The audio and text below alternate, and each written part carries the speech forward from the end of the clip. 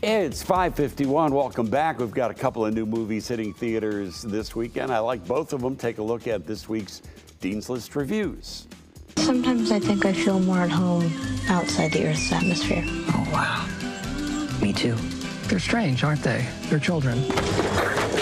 There is no mistaking a film by director Wes Anderson. The look, style, and words are always surreal, meticulous, funny, and often nostalgic. And his latest movie, Asteroid City, thank goodness, follows that mold perfectly.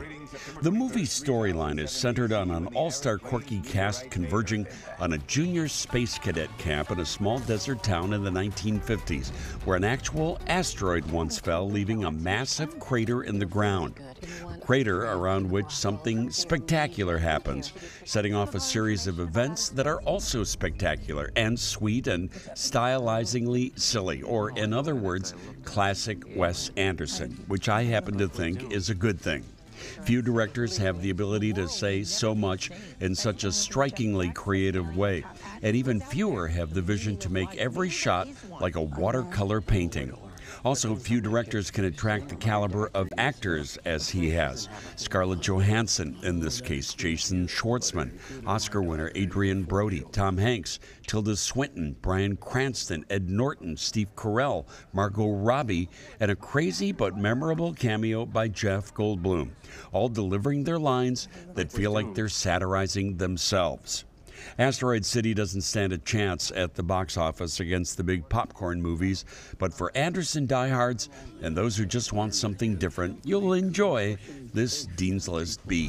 His parents hired me to bring him out of his shell before college. We've just been so worried about our son. Hi. Am I allowed to be here? The other big release of the weekend also falls into the quirky category.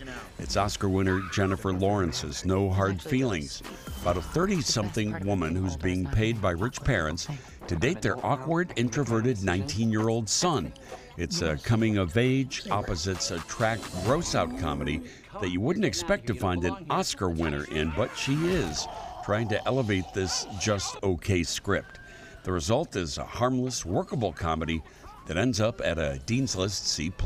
And you can always get my weekly movie review sent to your phones every week by texting the word Dean to 97999, sponsored by Lyric Opera of Chicago, presenting West Side Story on stage now through Sunday. Tickets are at westsidestorychicago.com.